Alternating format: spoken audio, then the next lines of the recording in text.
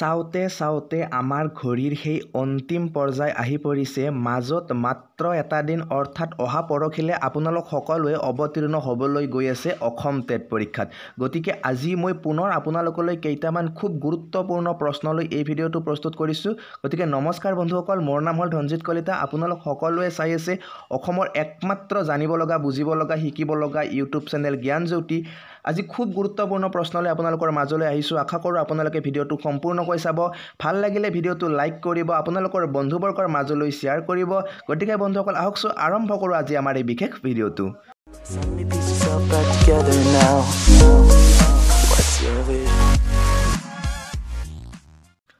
বন্ধুসকল আৰম্ভ কৰিছোঁ প্ৰথমটো প্ৰশ্নৰে খুব গুৰুত্বপূৰ্ণ প্ৰশ্ন একচুৱেলি প্ৰথমটো এনেকুৱা ধৰণৰ প্ৰশ্ন অহাটো খুবেই সম্ভাৱনা আছে প্ৰশ্নটো হৈছে এটা সমদ্বিবাহু ত্ৰিভুজৰ অসমান কোণটো 70 ডিগ্ৰী হ'লে সমান কোণ দুটা কিমান হ'ব আমাক অপচন দিছে কেইটামান তাৰে কোনটো অপচন শুদ্ধ আমি চাব লাগে প্ৰথমতে আপোনালোকে জানিব লাগিব ত্ৰিভুজৰ তিনিওটা কোণৰ যোগফল কিমান ত্ৰিভুজৰ তিনিওটা কোণৰ যোগফল হৈছে 180 ডিগ্ৰী তাৰ পৰা যদি আমি 70 ডিগ্ৰীটো বিয়োগ কৰি দিওঁ তেতিয়াহ'লে কিমান পাম 180 পৰা যেতিয়া 70 ডিগ্ৰী বিয়োগ কৰি দিম তেতিয়া আমি পাম 110 ডিগ্ৰী এতিয়া যি 110 ডিগ্ৰীটো বাছি থাকিল এইটো কি দুটা সমান ভাগত ভগাব লাগিব কাৰণ সমদ্বিবাহু ত্ৰিভুজৰ দুটা কোণ সমান গতিকে সমান কোণ দুটা কিমান হ'ব 55 ডিগ্ৰী হ'ব হয়নে নহয় অৰ্থাৎ ডি নম্বৰ অপচনটো হ'ব ইয়াৰে শুদ্ধ উত্তৰ বুজি পালে আপোনালোকে এনেকুৱা ধৰণৰ প্ৰশ্ন আহিব আপোনালোকে চাই থাকক কেৱল ভিডিঅ'টো সম্পূৰ্ণকৈ তাৰ পিছত আগবাঢ়িছোঁ 2 নম্বৰ প্ৰশ্নটোলৈ প্ৰশ্নটো দিছে কাষৰ চিত্ৰটোৰ অন্তঃকোণবোৰৰ যোগফল কিমান কাষৰ এইটো চিত্ৰ দিছে এই চিত্ৰটো যিমানবোৰ অন্তঃকোণ আছে সেই অন্তঃকোণবোৰৰ যোগফলটো কিমান সুধিছে এতিয়া চিত্ৰটো চাই কিনে আমি কি ক'ম চিত্ৰটো হৈছে এটা সুষম বহুভুজ অৰ্থাৎ আটাইকেইডাল বাহু ইয়াৰ সমান গতিকে আটাইকেইটা অন্তঃকোণ ইয়াৰ সমান হ'ব হয়নে নহয় এতিয়া আমি কি কৰিম চাওক যদি আমি সুষম বহুভুজৰ অন্তঃকোণ নিৰ্ণয় কৰিব লাগে তেতিয়াহ'লে এটা সূত্ৰ আছে সূত্ৰমতে যদি আমি বহাই দিওঁ তেতিয়াহ'লে আমি ইয়াৰ অন্তঃকোণবোৰৰ মাপ পাই যাম মানে n - 2 * 180 ডিগ্ৰী এতিয়া প্ৰথমতে আমি n উলিয়াব লাগিব n মানে হৈছে বাহুৰ সংখ্যা বাহু আমি কিমান পালোঁ 6 ডাল পালোঁ যেতিয়া আমি 6 ৰ পৰা 2 টো বিয়োগ কৰি দিম আৰু তাৰ লগত যেতিয়া আমি 180 পূৰণ কৰি দিম তেতিয়া আমি উত্তৰটো পাই যাম মানে 6 ৰ পৰা যেতিয়া আমি 2 বিয়োগ কৰিম কিমান পাম 4 পাম আৰু 4 ৰ লগত যেতিয়া আমি 180 ডিগ্ৰী পূৰণ কৰিম তেতিয়া কিমান পাম মানে 4 পূৰণ 180 সমান কিমান হ'ব 720 হ'ব অৰ্থাৎ কাষত যিটো চিত্ৰ আছে এই চিত্ৰটোৰ অন্তঃকোণবোৰৰ যোগফল কিমান পালোঁ আমি 720 ডিগ্ৰী ঠিক আছে বুজি পালে আপোনালোকে চাওক এইবাৰ আগবাঢ়িছোঁ তাৰ পিছৰটো প্ৰশ্নলৈ প্ৰশ্নটো দিছে এটা বৰ্গৰ কালি 49 বৰ্গ সেন্টিমিটাৰ হ'লে পৰিসীমা কিমান হ'ব এতিয়া চাওক কালি দিছে আমাক 49 বৰ্গ সেন্টিমিটাৰ আমি যদি কালিৰ পৰা বাহুৰ মান উলিয়াব লাগে তেতিয়াহ'লে কালিটোক আমি ৰুট কৰিব লাগিব মানে কি √49 সমান কিমান 7 মানে আমি s কিমান পালোঁ 7 সেন্টিমিটাৰ পালোঁ s মানে হৈছে বাহু ঠিক আছে এতিয়া চাওক আমি বাহুৰ মান পালোঁ বৰ্গৰ আৰু বৰ্গৰ পৰিসীমা সূত্ৰমতে বহাই দিলে হৈ যাব 4 পূৰণ বাহু হয়নে নহয় 4 বাহুৰ মান পাইছিলোঁ আমি 7 4 গুণ কিমান হ'ব 28 সেন্টিমিটাৰ হ'ব অৰ্থাৎ যিটো বৰ্গৰ কালি 49 বৰ্গ সেন্টিমিটাৰ তাৰ পৰিসীমা কিমান হ'ব 28 সেন্টিমিটাৰ হ'ব বুজি পালে আপোনালোকে খুব সুন্দৰকৈ আশা কৰোঁ আপোনালোকে ভালদৰে বুজি পাইছে এইবাৰ আগবাঢ়িছোঁ তাৰ পিছৰটো প্ৰশ্নলৈ চাওক এটা চুঙাৰ দৈৰ্ঘ্য 14 সেন্টিমিটাৰ আৰু ব্যাস 10 সেন্টিমিটাৰ চুঙাটোৰ আয়তন কিমান আমাক এইবাৰ কি লাগিব চুঙাৰ আয়তন উলিয়াব লাগিব গতিকে প্ৰথমতে কি দিয়া আছে আমি সেইখিনি লিখি ল'ম যে দিয়া আছে যিটো চুঙাটোৰ দৈৰ্ঘ্য কিমান আছে 14 দিয়া আছে আৰু ব্যাস দিয়া আছে 10 গতিকে আমাকতো ব্যাস নালাগে আমাক কি লাগিব ব্যাসাৰ্ধ লাগিব গতিকে ব্যাসৰ আধাটোৱে ব্যাসাৰ্ধ হয়নে নহয় ব্যাস যদি 10 ব্যাসাৰ্ধ আমি কিমান পাম 5 পাম এতিয়া চাওক চুঙাৰ আয়তন উলিওৱা এটা সূত্ৰ আছে চুঙাৰ আয়তন উলিওৱা সূত্ৰটো কি হৈছে πr² * h এতিয়া যদি আমি সূত্ৰমতে মানবোৰ বহুৱাই দি যাওঁ পাইৰ মান হৈছে 7/22 r মানে কি আছিল ব্যাসাৰ্ধটো হৈছে 5² আৰু h কিমান আছিল hটো হৈছে 14 গতিকে 7 ৰে 14ক যাব দুবাৰ তাৰ পিছত চাওক 22 দুগুণ হ'ব 44 তাৰ পিছত হ'ব 5 গুণ কিমান 25 এতিয়া 46 ৰ লগত 25 পূৰণ কৰিলে আমি কিমান পাম যেতিয়া আমি 46 ৰ লগত 25 পূৰণ কৰিম তেতিয়া আমি পাম 1100 অৰ্থাৎ 1100 ঘন সেন্টিমিটাৰ হ'ব সেই চুঙাটোৰ আয়তন ঠিক আছে বুজি পালে আপোনালোকে যদি বুজি পালে আৰু যদি আপোনালোকৰ ভাল লাগিছে তেতিয়াহ'লে কিন্তু আপোনালোকে ভিডিঅ'টো লাইক নকৰাকৈ একেবাৰে নাথাকিব বন্ধুসকল এইবাৰ আগবাঢ়িছোঁ তাৰ পিছৰটো প্ৰশ্নলৈ একেই গুৰুত্বপূৰ্ণ প্ৰশ্ন এইটো প্ৰশ্নটো কি দিছে প্ৰশ্নটো আপোনালোকে চাওক প্ৰশ্নটো হৈছে 5 সেন্টিমিটাৰ দৈৰ্ঘ্য 4 সেন্টিমিটাৰ প্ৰস্থ আৰু 2 সেন্টিমিটাৰ উচ্চতা বিশিষ্ট বাকচ এটাৰ আয়তন কিমান হ'ব ঠিক আছে বাকচৰ আয়তন এতিয়া প্ৰথমতে আমি জানিব লাগিব বাকচটো কি বাকচটো হৈছে এটা আয়তীয় ঘনক হয়নে নহয় গতিকে আয়তীয় ঘনকৰ আয়তন উলিওৱা সূত্ৰটোই হ'ব বাকচৰ আয়তন উলিওৱা সূত্ৰটো কি আছিল L * B * H অৰ্থাৎ দিশ পূৰণ প্ৰস্থ পূৰণ উচ্চতা ঠিক আছে ইয়ালৈকে আপোনালোকে বুজি পালে এইবাৰ চাওক দিশ কিমান দিয়া আছে দিশ দিয়া আছে ইয়াতে 5 সেন্টিমিটাৰ তাৰ পিছত প্ৰস্থ কিমান দিয়া আছে 4 সেন্টিমিটাৰ উচ্চতা কিমান দিয়া আছে 2 সেন্টিমিটাৰ এতিয়া এই আটাই কেইটা যদি আমি পূৰণ কৰো তেতিয়া আমি কিমান পাম 5 4 * 20 আৰু 20 2 কিমান হ'ব 40 সেন্টিমিটাৰ হ'ব অৰ্থাৎ যেটো বাকচ দিছে সেই বাকচটোৰ আয়তন কিমান হ'ব 40 ঘন সেন্টিমিটাৰ হ'ব ঠিক আছে এতিয়া চাওক 40 ঘন সেন্টিমিটাৰ যেটো উত্তৰ দিছে আমাক উত্তৰত কত দিয়া নাই প্ৰথমতে দিছে আমাক 48 ঘন সেন্টিমিটাৰ তাৰ পিছত দিছে আমাক 24 ঘন সেন্টিমিটাৰ তাৰ পিছত কি দিছে 96 ঘন সেন্টিমিটাৰ আৰু কি দিছে লাষ্টত দিছে এটাও নহয় অৰ্থাৎ ইয়াৰে কোনটো অপচন শুদ্ধ হ'ব লাষ্ট অপচনটো শুদ্ধ হ'ব যে এটাও নহয় ঠিক আছে বুজি পালে আপোনালোকে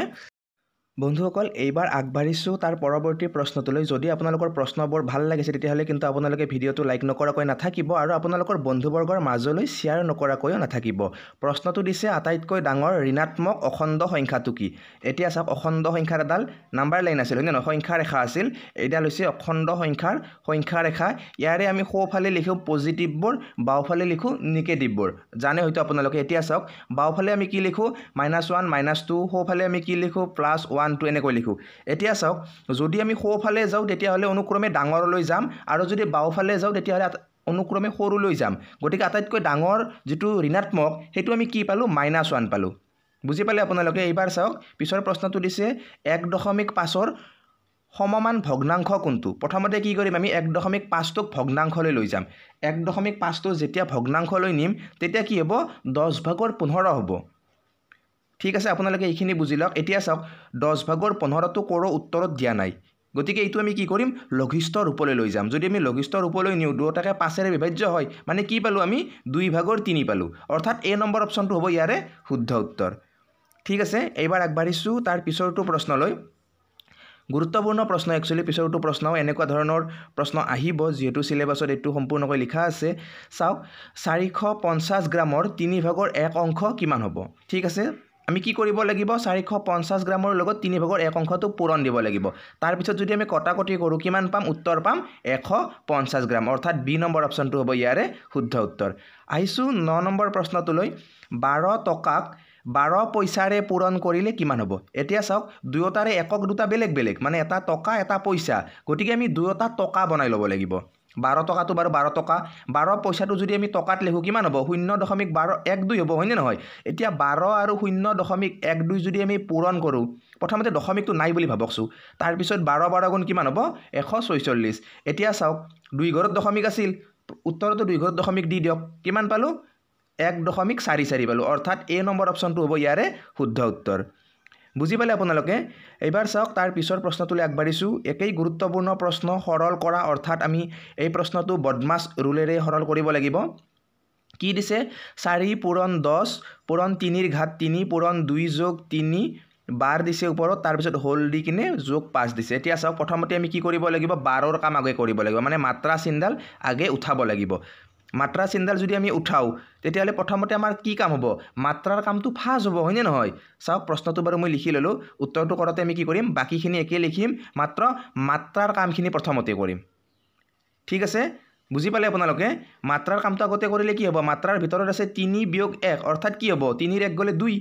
হয়নে নহয় এতিয়া মাত্ৰাৰ কাম আমাৰ হৈ গলে এবাৰ আমি কি কৰিম ব্ৰেকেটৰ কাম কৰিম মানে বন্ধনী উঠাম এবাৰ ঠিক আছে বন্ধনী উঠালেও বাকিবোৰ আমি একে একে লিখিম বন্ধনীৰ ভিতৰত যিখিনি আছে সেইখিনি কৰিম মানে 2 2 কিমান হ'ব 4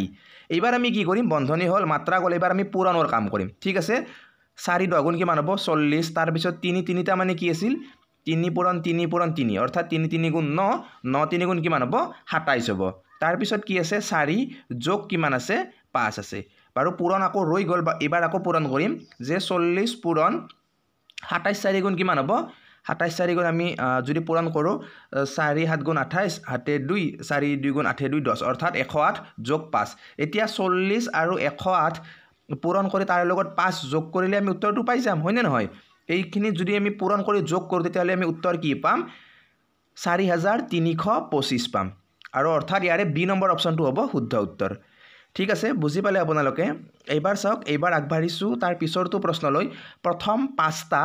যুগ্ম সংখ্যাৰ যোগফল কিমান ঠিক আছে যুগ্ম সংখ্যাৰ যোগফল উলিয়াব লাগিলে আমি এটা সূত্ৰ জানিব লাগিব সূত্ৰটো হৈছে n * n + 1 এতিয়া চাওক এতিয়া যদি আমি ইয়াত মানবোৰ বহুৱাই দিওঁ n আছে 5 5ৰ লগত 1 যোগ কৰিলে হ'ব 6 অৰ্থাৎ 5 6 গুণ কিমান হ'ব 30 অৰ্থাৎ শুদ্ধ উত্তৰটো কি হ'ব এ নম্বৰ অপশ্যনটো হ'ব বুজি পালে আপোনালোকে বন্ধুসকল এইবাৰ আগবাঢ়িছোঁ তাৰ পৰৱৰ্তী প্ৰশ্নটোলৈ একেই ধৰণৰ গুৰুত্বপূৰ্ণ প্ৰশ্ন এইটো প্ৰশ্নটো হৈছে প্ৰথম 50টা স্বাভাৱিক সংখ্যাৰ গড় কিমান হ'ব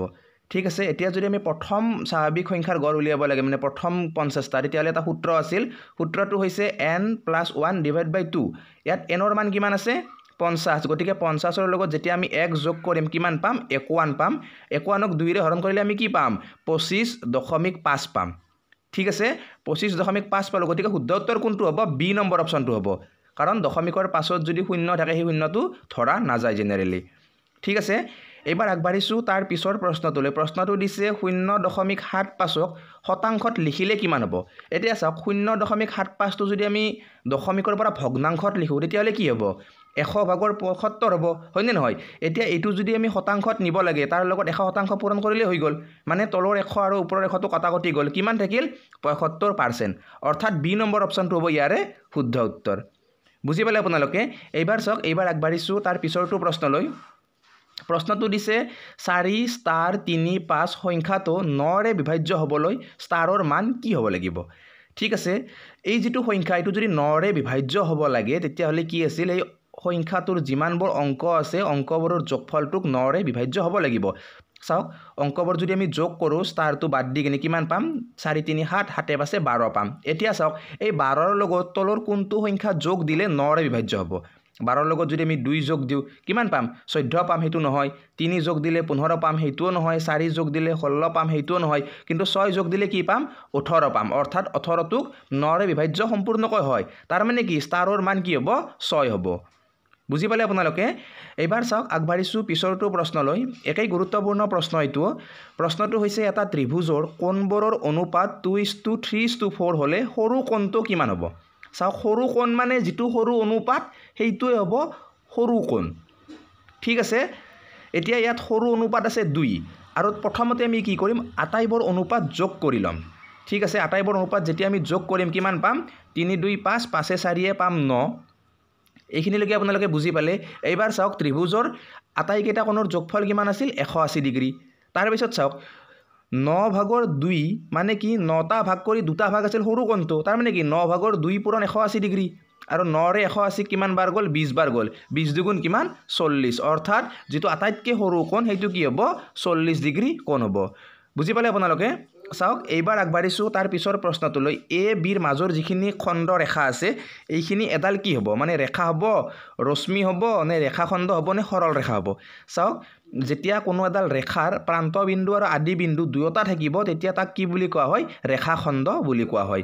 ঠিক আছে আপোনালোকে এইটো মনত ৰাখিব আগবাঢ়িছোঁ তাৰ পিছৰটো প্ৰশ্নলৈ একেই গুৰুত্বপূৰ্ণ প্ৰশ্ন পিছৰটো এ এটা কাম 10 দিনত কৰে আৰু সেই একেই কামটো বিয়ে কৰিবলৈ বিক কিমান দিন সময় লাগে 15 দিন সময় লাগে দুয়ো একেলগে কামটো কিমান দিনত কৰিব ঠিক আছে এ কামটো কিমান দিনত কৰে এ কৰে কামটো 10 দিনত বি কামটো কিমান দিনত কৰে বি কৰে 15 দিনত এতিয়া চাওক 10 আৰু 15ৰ যদি আমি লসাগু লওঁ কিমান হ'ব 10 আৰু 15ৰ লসাগু হ'ব 30 এতিয়া ভাবি লওক যে এ 10 দিনত 30টা কিবা বস্তু বনাই আৰু বি 15 দিনত 30টা বস্তু বনাই ঠিক আছে এইখিনি বুজি ল'ব এতিয়া চাওক এ 10 দিনত 30টা বনাই এ এদিনত কিমান বনাব 3টা বনাব বি 15 দিনত 30টা বনাই এদিনত কিমান বনাব 2টা বনাব হয়নে নহয় এতিয়া চাওক এ আৰু বি দুয়োটাই লগ হৈ কিনে এদিনত কিমান বনাব মানে এ এদিনত বনাই 3টা বি এদিনত বনাই 2টা এতিয়া দুয়োটাই লগ হৈ যদি এদিনত কামটো কৰে তেতিয়াহ'লে এদিনত দুয়োটাই কিমান কৰিব এদিনত দুয়োটাই কৰিব 5টা কাম অৰ্থাৎ কৰিব লাগে 30টা কৰিব এদিনত 5টা গতিকে দুয়োটাই লগ হৈ যদি 30টা কাম সম্পূৰ্ণ কৰিব লাগে কিমান দিন সময় লাগিব 6 দিন সময় লাগিব হয়নে নহয় 30টা কাম আছিল এদিনত 5টা কৰে গতিকে 6 দিনত সম্পূৰ্ণ কৰিব পাৰিব বুজি পালে আপোনালোকে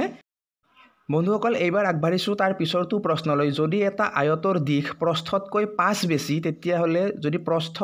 10 সেন্টিমিটাৰ কালি কিমান হ'ব আমাক প্ৰস্থ কিমান দিছে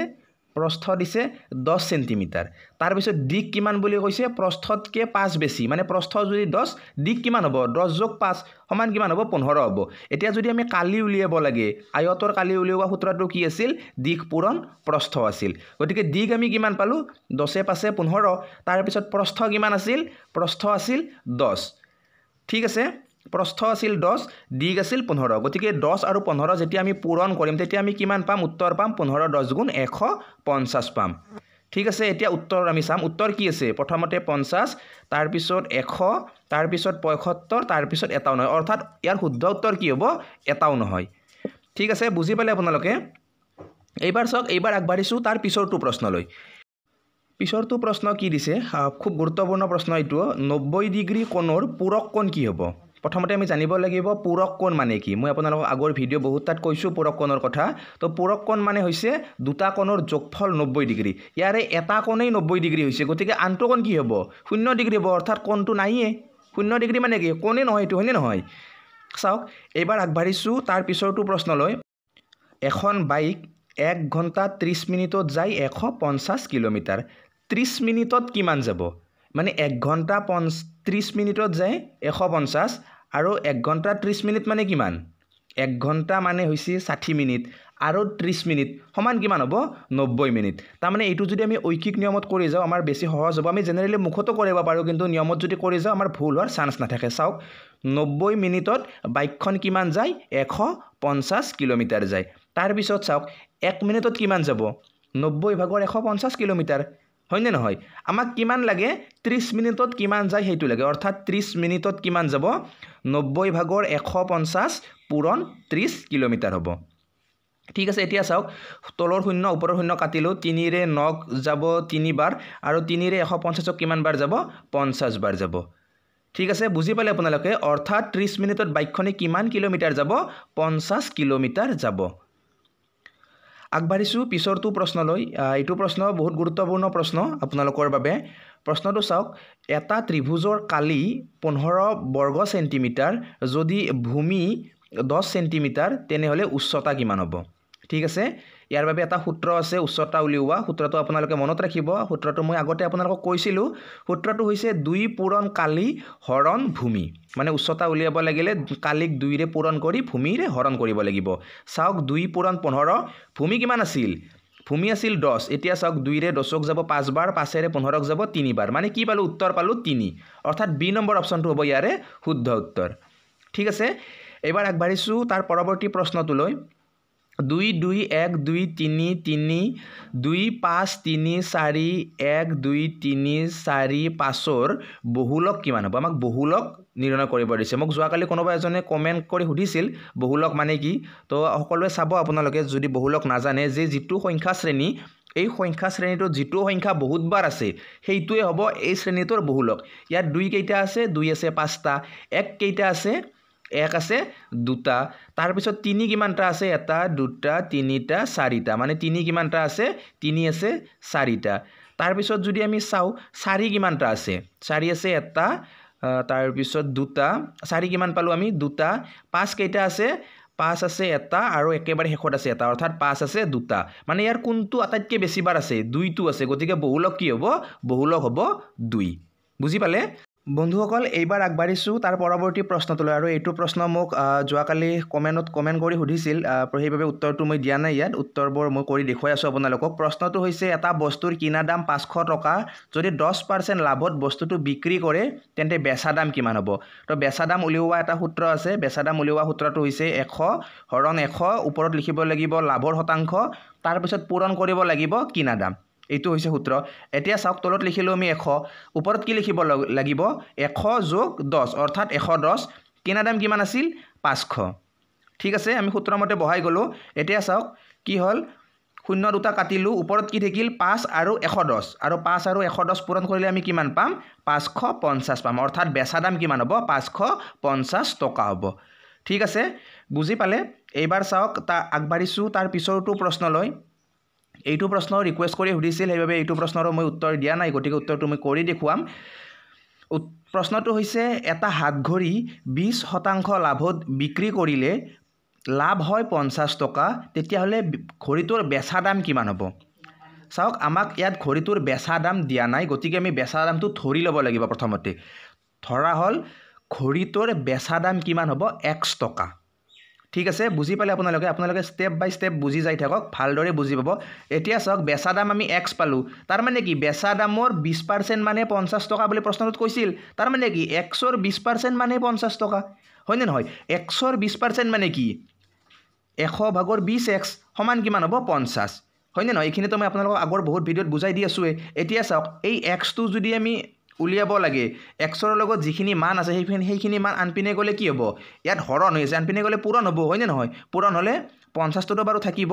100 টো ওপৰত যাব 20 টো তলত আহিব এতিয়া 20 ৰে 100 যাব 5 বাৰ 5 আৰু 50 পূৰণ কৰিলে আমি কিমান পাম 250 পাম অৰ্থাৎ বস্তুটোৰ মানে ঘড়ীটোৰ বেচা দাম কিমান হ'ব 250 টকা হ'ব অৰ্থাৎ 250 টো হ'ব ইয়াৰে শুদ্ধ উত্তৰ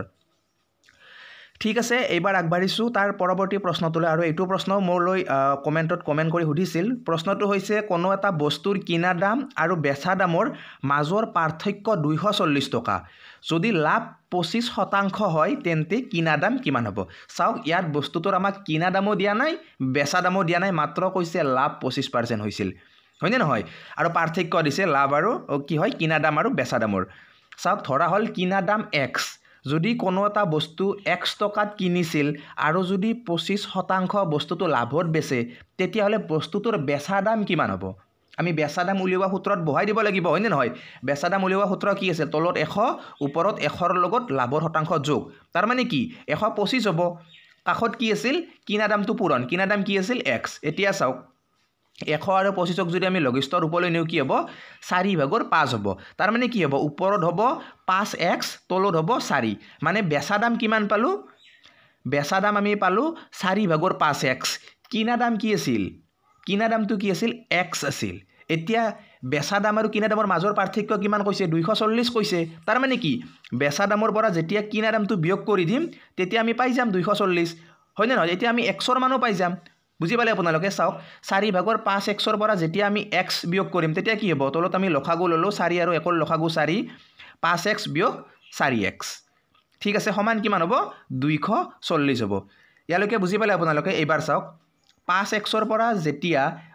4টা x যাব তেতিয়া কিমান থাকিব এটা x থাকিব তলত কি থাকিব 4 মানে